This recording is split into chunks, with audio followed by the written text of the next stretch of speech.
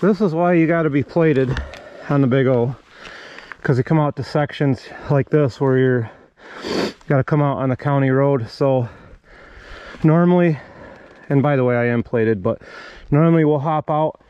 You're only taking pavement for, I don't know, maybe 2 miles that direction, and then you pick up the trail again, and then you're on trail for a long way. So, but anyways, I'm gonna turn around here, head back to where I started, go across the street and ride it the other way, just because I put a fresh set of knobbies on. I don't really want to get on the road, you know, and you know, I'll wait a little bit. So yeah, I'm gonna take a rest and turn around and go the other way. All right guys, this is where I came in, and now I'm gonna go on the other side of the road and I'll do a couple sections. Again, I'm by myself, so I gotta take it easy.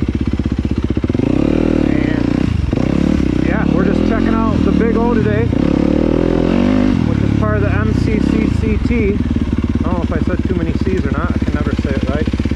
But let's see. I am right here, so I'm by Woods Trail Road.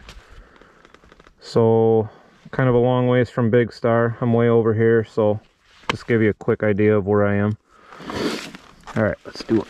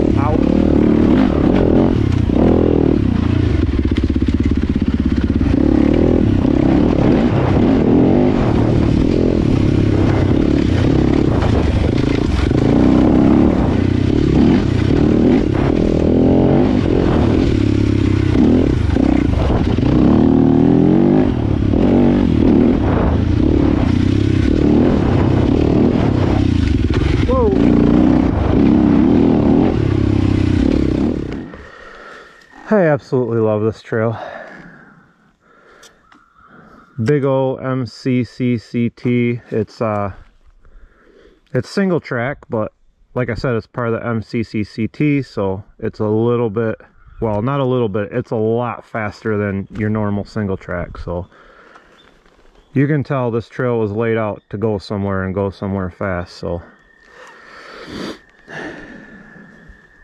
all right, I'm gonna make my way back towards the camper, and I really do gotta slow down. I'm just gonna go nice and easy.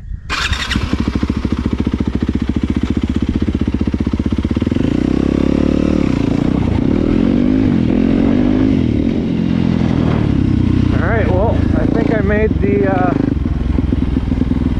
it back to the camper right before the rain, so that's a good thing. So time to get some food and relax.